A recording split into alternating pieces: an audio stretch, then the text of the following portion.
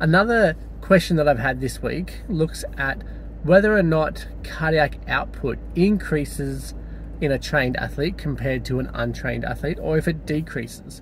Apparently someone has seen, and I went and looked and I actually found it as well, where I found a website that said the cardiac output decreases in a trained athlete, and the reason that they give for that, they say that your cardiac output, they're talking about at rest when they're talking about this, that at rest your cardiac output is lower for a trained athlete compared to an untrained athlete. And there are reasons to kind of support that in physiologically. If you think of, there's the same demand, I guess, in one sense for oxygen. Now technically that's not quite true, because in an elite athlete they actually have a greater demand at rest for oxygen because they burn more calories at rest.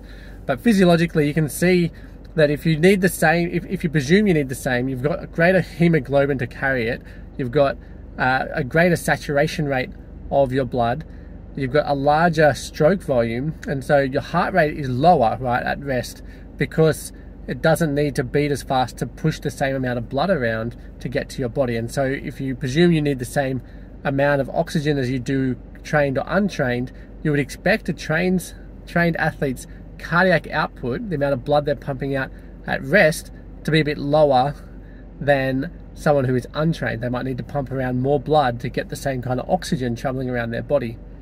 Now, when it comes to stage 6 pdhpe and we're looking at cardiac output, the elite athlete's cardiac output at any given intensity, I guess, so at any heart rate level, let's go with that. So if a elite athlete's heart is beating at 80 beats per minute compared to an untrained athlete, then their cardiac output is way higher than the untrained athlete, because they have a larger stroke volume and therefore they're pumping out more blood per contraction, and at the same number of beats per minute, that's going to be a lot more blood going around to their body, and they can train then at higher intensities at that heart rate.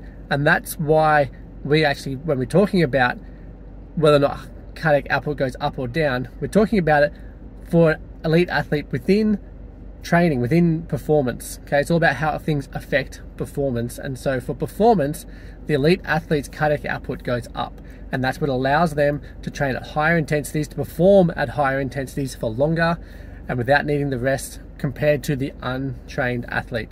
So the cardiac output goes up, and I actually found some resources. You'll see if you come to the website, there's a link underneath the video here, and you can see it'll take you to a site that is a research article that actually says that even at rest, the cardiac output of elite athletes is actually higher than an untrained athlete, even at rest, even when they're not doing anything. And that is because an elite athlete burns more calories at rest than someone who is untrained.